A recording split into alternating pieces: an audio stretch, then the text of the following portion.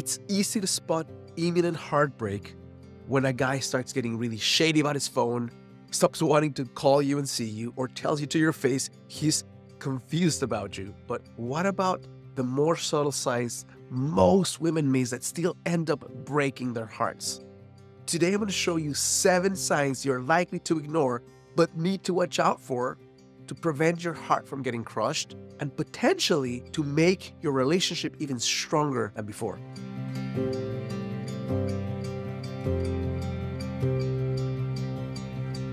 The reason why so many women who are smart, intelligent, beautiful get blindsided and surprised in the most negative way and heartbroken with men is because there's subtle signs that take place that are not necessarily the end-all be-all, but in combination with each other create the grounds for the connection, for the love, for the intimacy to erode and ultimately die. So what I want to share with you today is 7 signs that you should be on the lookout for that are worth fighting for, that are worth bringing to the table. Obviously, any relationship, you're going to have to pick your battles. You can't just bring everything up all the time. It becomes overwhelming and it becomes really threatening to your partner. But these things that I'll be sharing with you right now are important enough that you need to raise your little flag internally and bring about in a conscious way, or you'll risk experiencing heartbreak when you least expected it. There's also going to be a range and an intensity and a frequency. These are not black and white things.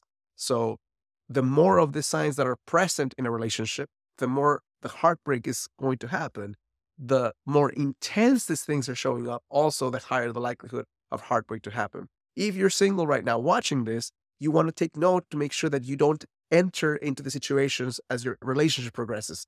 If you're in a relationship right now, I want to make sure that you can really nip this in the bud and make sure you watch this video until the end, because I'm going to be sharing the 4 specific things you need to do, take action on to ensure you can course correct and reverse the trend if this is what's going on right now. The first sign, which is basically a symptom, not a problem, the first symptom or sign that he's about to break your heart is when he no longer lights up when you enter the room. Connection happens at the beginning, sparks fly in some ways.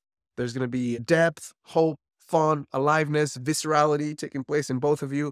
But what happens when you enter the room and he's no longer excited? There's no physical change in him, in his biochemistry. Obviously, some days, not great days where he's busy, he's working, he's overwhelmed, he's anxious. But when that's the norm, when that becomes the norm, that you can enter the room and there's really no change in him, he doesn't light up in any way, that's a sign something's happening with the passion, something's happening with the communication, something's happening with the intimacy that needs to be really addressed. Second sign that he's about to break your heart is when he's no longer hungry to get to know you. He got to know you at the beginning and he assumes that's who you are going forward. He no longer asks about your dreams and hopes and changes. He no longer wants to get to what you think and how you feel.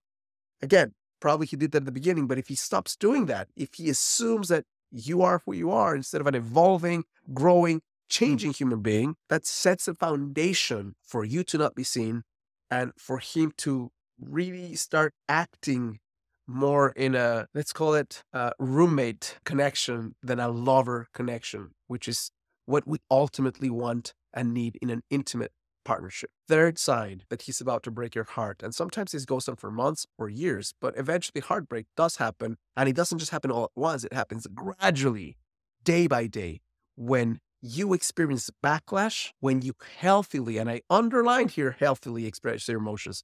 There's going to be the expression of emotions where you're blaming him and accusing him and criticizing him, and that's not healthy expression of emotions, that's just unloading on him. But when you're healthy about it, when you say, hey, I need to talk to you about something that's really bothering me, or I need to talk to you about something that's scaring me, and you express with kindness and compassion what's going on inside of you, and also what you'd love to see as a change in him, and he's putting it back on you. He doesn't acknowledge your emotions. He doesn't acknowledge that there's something that he could do about them. He's being as defensive as can be, even when you are the healthiest expression of you.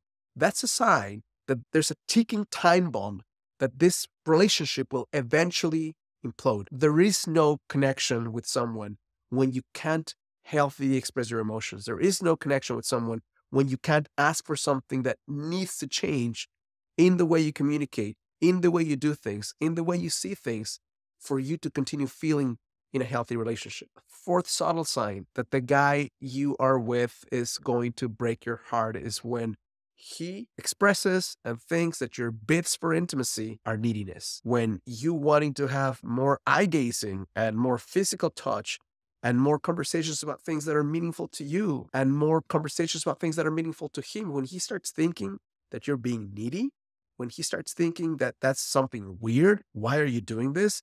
Why can't we just stay and chill all the time? Obviously, there's time for chilling. There's time for Netflix, but there's also time for serious conversations and serious connection and fun connection of the kind that is more than just basic and plain. So whenever a man thinks that intimacy, which is something we crave in a relationship, is something not for him, that's a sign that if this doesn't change for a life of misery and pain, aka 1950s women who were metaphorically and physically in the kitchen making sandwiches for guys, that may not happen in the same way right now, but that level of we can't express ourselves with each other, we want something more than that right now. We want emotional connection.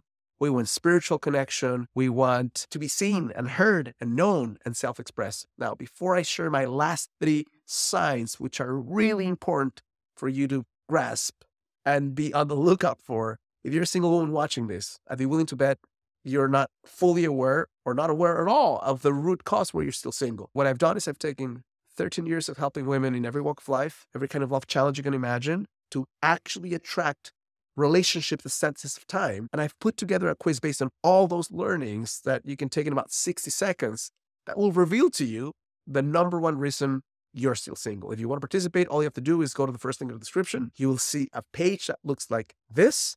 Answer a few simple questions, and in 60 seconds or so, you'll have 2 things: the answer to the question, why you're still single, and a custom report based on your unique blind spot that's going to share with you the number one thing you can do starting today to attract the guy you want and the relationship you want in a fraction of the time. 5th sign that is subtle but punchy that he's about to break your heart is when he stops planning and dreaming with you. When life becomes such a mundane dread that there's only time for the immediacy of the moment, only time for the basic things that are taking place, only time for what you can touch and feel right now. That's a sign the relationship is dying. And let me be very clear about how relationships work in life. Relationships are growing or dying. There is no in between. Your relationship is not stagnant, it's going down. Your relationship is growing, you're in good terms. So when he starts planning and dreaming with you, it just means that your relationship doesn't have the foundation right now of hope and meaning of why are we doing this? I mean, I understand that we're connecting and I understand that we're helping each other through this journey called life, but without the ability to have something to look forward to, something that you're working towards, something that you're evolving for, a relationship starts dying pretty quickly. Number 6, similar to what I shared before, but different. He comes to life with other human beings in ways he never does with you. He's plain, boring, almost dead inside when he connects with you, but friends come by and he's the life of the party. He's connected, he's excited.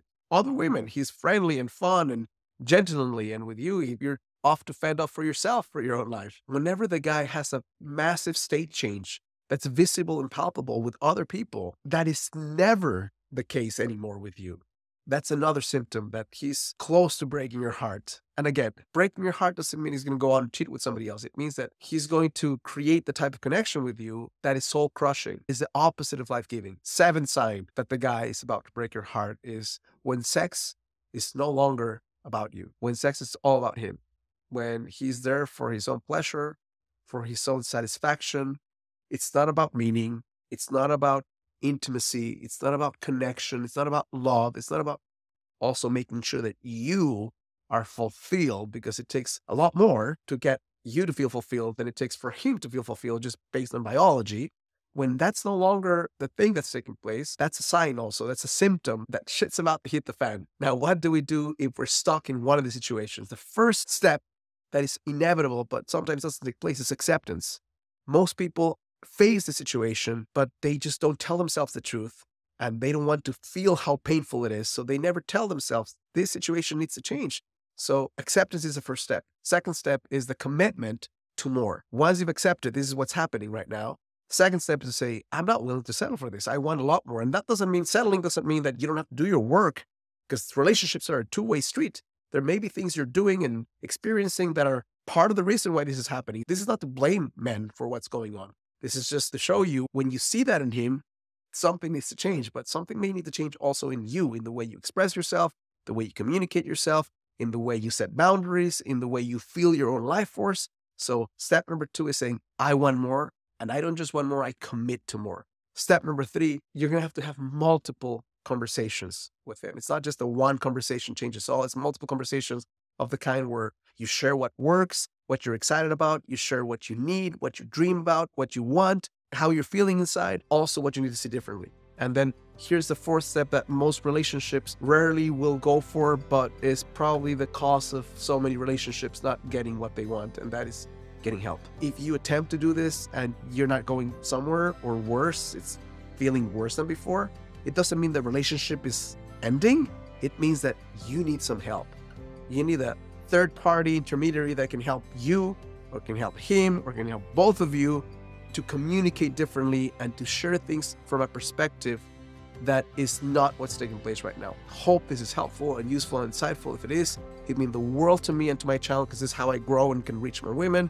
If you click like and subscribe, too many people who watch these videos never subscribe. So if you are one of those, just hit subscribe. It's free. And if you find that someone you love needs to hear this, please send it their way. And last but not least, if you want to continue learning how to get the guy you want without the need for gimmicks, manipulation, games, or stupid techniques, make sure to watch the next video right here.